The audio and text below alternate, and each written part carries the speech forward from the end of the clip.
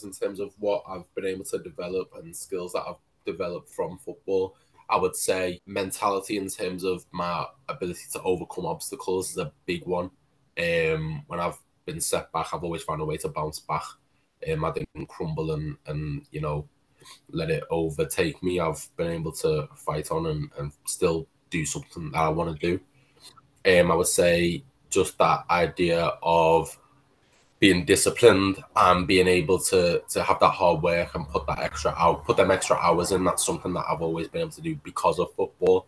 I'd be going to school just like everybody else from 9 a.m. till 3:30 or whatever. But then after that, I'm going straight to training and I'm putting in extra hours whilst other people were going and be able to play out with their mates, and I was able to sacrifice because of that. So I've definitely been able to take that going forward. In terms of advice and for other kids who will be going through a similar situation, I think if you really want to make something of yourself and you've got goals, you've got to want it. It's got to be you that wants it. It's got to be you that has that hunger inside, because no one else is gonna wake you up early in the morning to go on that run or to get that work done or to do that research or whatever it may be.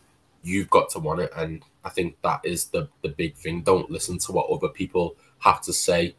And if someone says that you can't do something, take no notice, because they don't know what you're capable of. They don't know what you've got inside you. When I told my agent that I was leaving Nottingham, he was saying to me, "What? So you're just gonna stack shelves in a factory?" And it's like, you don't know what I'm about. You don't know me like that, bro. So yeah, wait on me.